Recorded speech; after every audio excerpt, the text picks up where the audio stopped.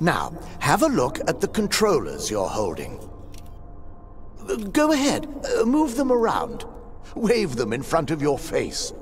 They are accurately tracked to your movements. Let's go through each of the controller buttons. On the underside of the controller is a trigger button. Give that a squeeze. Oh my! Let's just turn that off for the moment. Next, find and press a grip button. Ah! Very festive. The large circle on the controller is the trackpad. It should be beneath your thumb.